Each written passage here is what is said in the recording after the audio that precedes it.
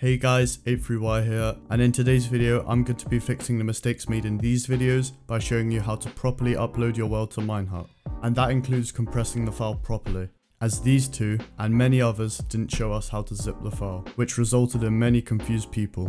The first thing you want to do is compress your world file into a .zip. However, many people do not zip the world properly, or they either leave it as a .rar or a .7 zip.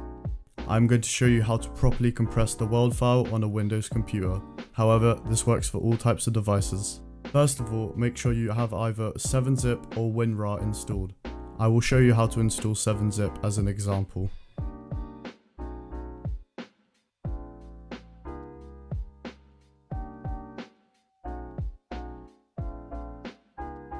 Once either one is installed, select all the files inside your world file.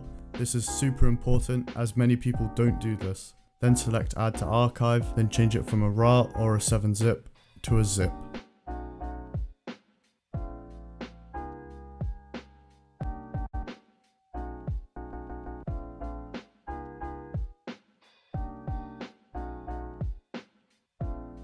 Now that you have your world zipped properly, we can upload it. Head over to your dashboard, click on world, then click on select a zip file. Locate to where you zipped your file. Mine is inside the world file and yours will most likely be too.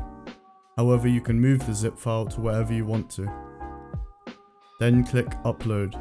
Once it's finished, restart your server and then hop in game and type /worlds. Now, I did see someone saying that you can have unlimited worlds. That is not true, as Minehut's server storage limit is 20 gigabytes.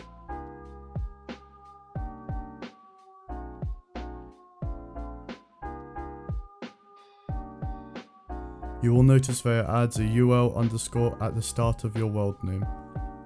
Hover over your world name and click on it. You will now be teleported to your world.